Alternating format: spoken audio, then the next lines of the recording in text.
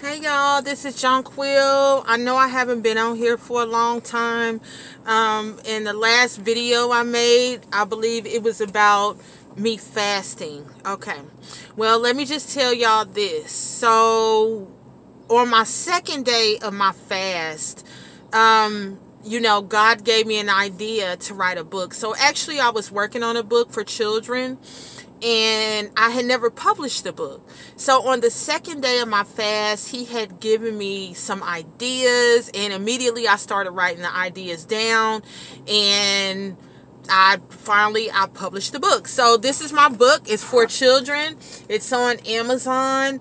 It's Me and My Jesus Rhyme Scripture Prayers and Affirmations for Kids. It's very encouraging, and you can get the book on Amazon. I included, some things to encourage them along, as well as some little fun games and puzzles, and it can be for adults too, but it's, based for the children. God has called me to the children, and I just wanted to quickly read something to you all, how it relates in the Bible. So this is about baby Moses. So this was my book that I was working on with the children's stories. So I want to read you a quick story, and it's called Baby Moses Saved. An Egyptian king by the name of Pharaoh gave order for any baby boy that was to be born to be thrown in the Nile River. He wanted this to be done because at the time there were more Hebrew people than Egyptians. They were stronger too. The king was afraid that one day the Hebrew people would fight against the Egyptians and escape. He wanted to make a plan so the Hebrews would not grow anymore. He decided that he wanted all of the baby boys to die. A man and a woman from a tribe named Levi got married and had a baby. And had a baby. The mother hid her baby for 3 months. She knew that her baby was special. After 3 months, she could not hide her baby any longer, so she placed him in a basket in the grass along the Nile River. Pharaoh's daughter, the princess, saw him in a basket.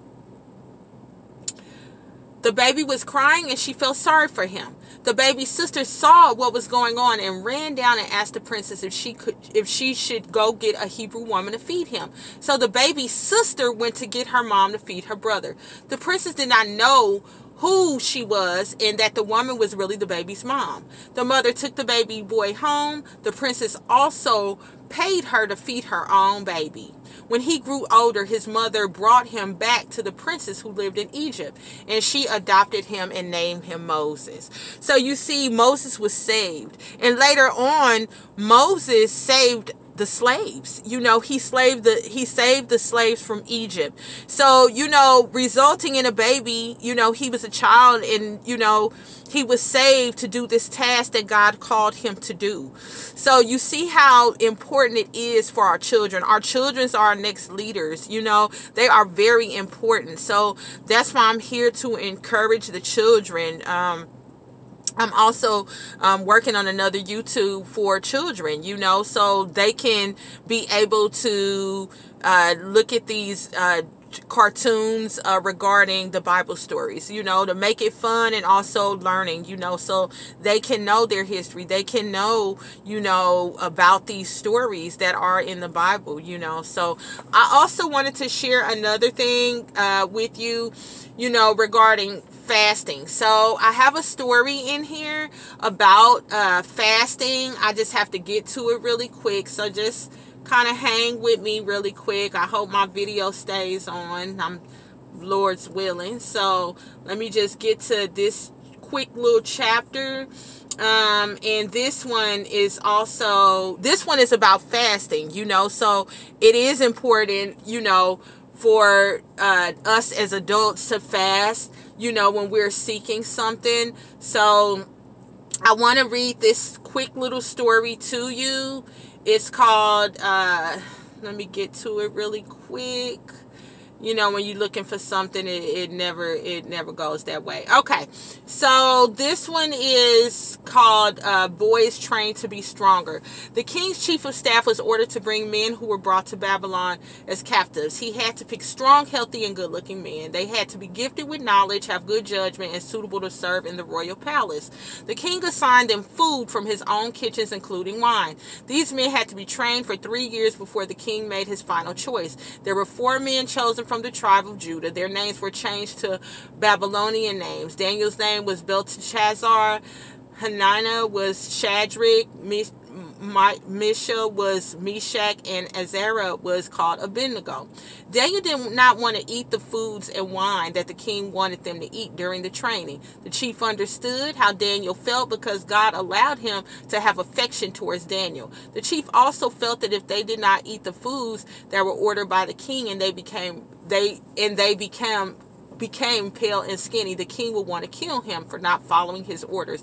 Daniel spoke to the attendant that was assigned to him and the 3 other boys to ask to test them to see if they would be stronger by eating vegetables and drinking water for 10 days. He wanted him to compare them to the other men who had been eating the unhealthy foods. The attendant agreed to Daniel's request. After 10 days, they did look healthier than the other men. From that day on, that was all they ate, and God gave them understanding and wisdom, and Daniel was able to tell the meaning of dreams and visions. After the training period was over, Daniel and the other 3 men impressed the king the most, and they were entered into the royal service. Whenever the king asked for their help regarding judgment and wisdom, he found them 10 times more capable than any magician and enchanter in his entire kingdom. You can find that in Daniel 1 through 21. And I also want to tell you a story about a woman. This is about faith. Because in James 2:17, it says, faith without works is dead. So me coming out here telling you about the book for children that I created, faith without works is dead. I have the book, but I have to do the works by telling the world about this awesome book that God gave me. Because he definitely did give it to me. So I also want to tell you a quick story about faith. All right, so in this story, let's see, it's in Luke 8:43 through 48. I'm reading in the King James Version. It says, now a woman having a flow of blood for 12 years, who had spent all her livelihood on physicians that could not be healed by any, came from behind and touched the border of his garment. We're talking about Jesus. And immediately her flow of blood stopped. Immediately. And Jesus said, who touched me? When all denied it, Peter and those with him said, Master, the multitude strong impress you, and you say, who touched me? But Jesus says, somebody touched me, for I perceived power going out from me. Now, when the woman saw that, she was not hidden. She came trembling and falling down before him. She declared to him in the presence of all the people the reason she had touched him and how she was healed immediately. And he said to her, daughter, be of good cheer. Your faith has made you well. Go in peace. So I just want to tell you this. It wasn't that she touched the garment, it was her face. It was her face.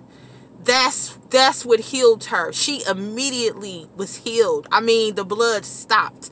Okay, and she fell down to her knees, after that. She felt unwanted. And Jesus immediately called her daughter, showed her love, showed her care. Back then, this was something that if someone touched somebody that, had an issue with blood, they had to be cleansed. They had to go away for some days. But Jesus, he is our healer. And, when it's through Jesus, you are clean. You're made clean, and he healed her. So I just wanted to give you quickly that information, because this book, it has so many ways having to do with the Bible, and I just wanted to show you how it related. I just wanted to let you all know that I was working on something for the children, because it's also something in the Bible Also, I have a little story really quick, if I can get to this chapter about the children. It's called Jesus Loves the Children, and then I'll be ending my video here. You know, I missed y'all. I'm so happy to you know, be here and talk briefly to you. I had to get on this video. This one is called Jesus Loved the Children. One day there were some children who were brought to Jesus by their parents. The disciples did not want them to bother him, and he was angry with his disciples. Jesus did not feel like he was being bothered by them. He told them, "Let the children come to me. Don't stop them, for the kingdom of God belongs to those who are like these little children. I tell you the truth. Anyone who doesn't receive the kingdom of God like a child will never enter it." Jesus took those kids in his arms and placed his hands on their heads and began to bless them. One day Jesus' disciple asked him, "Who is the greatest in the kingdom of heaven?" Jesus called the child over and put the child in front of them and said, "I tell you the truth. Unless you turn from your sins and become like little children, you will never get into the kingdom of heaven. So anyone who becomes as humble as this little child is the greatest in the kingdom of heaven." So, you know, that's in Matthew 18:1 and 4, Mark 9:33 through 37, and Mark 10:13 through 16. So we have to become like little children, you know. Little children are innocent, you know. We have to be more like him. That's how, more like them. That's how important they are.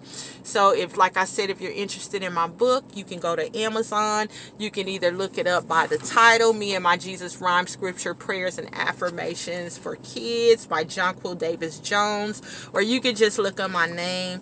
I hope y'all really enjoyed this video and enjoyed the book as well. It was so fun creating it, and without God's help, I couldn't have did it without him. So, you know, y'all stay faithful, be encouraged, and I love y'all. And like I said, I'll be coming out with a page for, you know, for children, little cartoons. So if you have children, grandchildren, great-grandchildren, you know, show them, you know, because they need to be encouraged at an early age. There's too much going on in the world. They need Jesus as early as possible. So I love y'all, and have a wonderful and blessed day. Bye.